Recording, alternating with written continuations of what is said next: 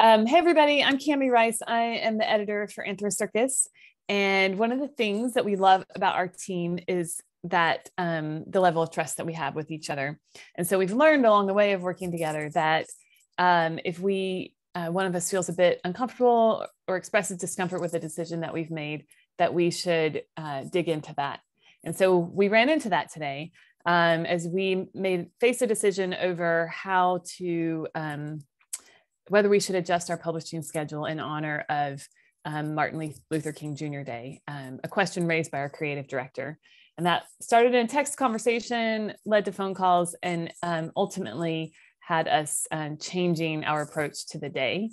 So we wanted to, in honor of the spirit of the day, we wanted to invite you into that conversation and how we wrestled through that together. It allows you to learn a little bit about how we operate, but also we hope that this is a conversation that's valuable to everyone who's trying to figure out how to wrestle together with other people around these issues. So I'm going to go ahead and have Armon introduce himself. Take it away. Thank you, Cami. My name is Armon Means, and I am the operations and social media manager for Anthro Circus. And I've been with our team here now for about almost 3 years. So, yeah. Yeah, we were very glad when Armon joined us as we were preparing to relaunch from our old name of Culture Keeper to become Anthro Circus. He's been a huge addition to the team. So the background, just to give you all a sense of what we were trying to decide, we had planned an article for today and realized it didn't have anything to do with Martin Luther King Jr. Day. And so we discussed the possibility of delaying that article to publish on Tuesday and running Martin Luther King Jr. posts in our stories on social media. Part of the challenge is that our ethos as a publication is that we want to represent diversity and a variety of voices all year long. And so we didn't want to just do that. It can feel a bit diminish a bit what we're doing if we just join on a bandwagon for a day that maybe is sincere, maybe isn't sometimes. And so we just it really became a wrestling. So we began to listen to each other as we tried to sort this out. So Armon, I think just to recreate our phone conversation a bit, when I came to you, I think I asked something about, what if it fell off to you, and if it did, what if we just went with our planned programming for Monday, for today? I think if I remember correctly, I think the 2 points that we kind of discussed were what would the benefit of kind of be to just doing something for MLK Day, and would that feel diminished, as you mentioned, and then also kind of what would be the harm in kind of running two posts, kind of as you had mentioned. My initial thought, while I understood both sides of that conversation, the kind of journalistic integrity side of like we have a set schedule of creating these new stories, and we wanted to keep with the existing schedule at the time that the article is meant to be released. But we've also, have constantly been a team and publication that has flexed with the needs of our contributors and our viewers, and try to be sensitive to that. And I think with that in mind, I think it made a lot of sense to have this conversation. And I think the thing that immediately stood out was my concern with trying to do two things at once was that you'd be drawing too much attention away from either story. That by posting a regular article as was originally planned, and then also doing something for Martin Luther King Jr. Day would almost feel as if it's an afterthought and kind of pandering to some extent to the day more than it is giving it kind of dedicated recognition.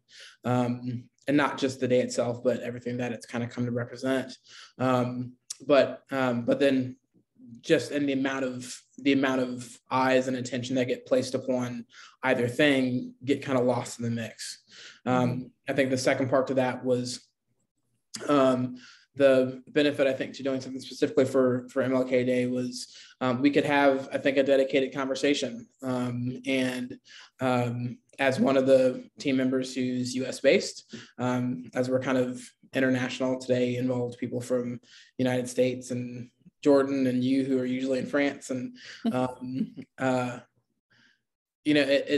it seems that we bring these international perspectives. And even though it is a day that's recognized primarily just in the United States, the importance of it, I think, can't be diminished, as you had mentioned. And I think particularly, like I said, as one of the U.S. team members, the things that have happened here over the past 3 to 4 years, as we think about the political cycle that we've just come out of with the election and Black Lives Matter movement, police brutality incidents, even the incidents of racism and attacks against Asian Americans throughout the pandemic, the idea of talking about diversity and inclusion and expressing that diversity and wanting to give a kind of a proper sense of honor to the day that, was such a pivotal part of the civil rights, for this leader who's such a pivotal part of the civil rights movement, I think is an important context, an important thing. Maybe more so for those of us here in the States. But I think, the weight of, like I said, just the past few years, I think really helps kind of add to that. And I think, like I said, helps give that the kind of proper honor. So. And I think one of the challenges we have is, as an international publication, we're bringing international perspectives. Our audience is all over, but we do have a lot of our audience in the US and obviously part of our team. And it's a challenge to not be too US focused, but recognize that also what's happening in the US has an impact kind of on the rest of the world, which some of our stories that we link below this video will attest to. But we can't honor every holiday. And right. So I think, can you speak at all to why we feel like, and we'll kind of wrap up kind of from here, but like why this feels like we needed to do something to honor this particular day? I think it lets people in a little bit on into our organization and our team and who we are, and that I think it speaks to the idea of even our own internal sense of inclusion, but also thoughtfulness, right, of which we try to approach all of our articles with cultural sensitivity and an international perspective and how we think big picture. But importantly, I think it's representative of the conversations that we hope people are having within their own homes, within a corporate structure, within schools, and all these places who use the kind of hot button topics of diversity and inclusion as these terms that oftentimes fall short and feel like either pandering or tokenism to some extent, but really go so much deeper than that. And they really are about these ideas of how can we let people be heard, and how can we take the time to hear them? How can we take the time to understand and communicate and find those common ground in those places where people feel seen and valued and important, and wanting everybody to have a space in which they're able to be part of the larger conversation. And I hope that, organizations out there and people and, everybody's taking those things into consideration as they kind of think about not just Martin Luther King Jr. Day, but, just the ideas in general that, are so important in society today. So. Yeah. And I think just say, like, I'll be honest, I had a really busy day ahead of me today. And, I thought it was just, we were making a quick team decision and it turned into a thing. But as we've often found, it's been worth it to take the time to dig into it. And it does take time. It does take energy. It takes conversation and listening, but that turns into something valuable. And that helped us make a better decision because of saying, here's something we need to give attention to. Absolutely. So we just want to encourage you all to follow that when you can and take the time and do the work. And hopefully you'll find it to be as rewarding as we have. So thank you all for listening in, and hope you keep enjoying our stories. And we're glad to have you as part of our community.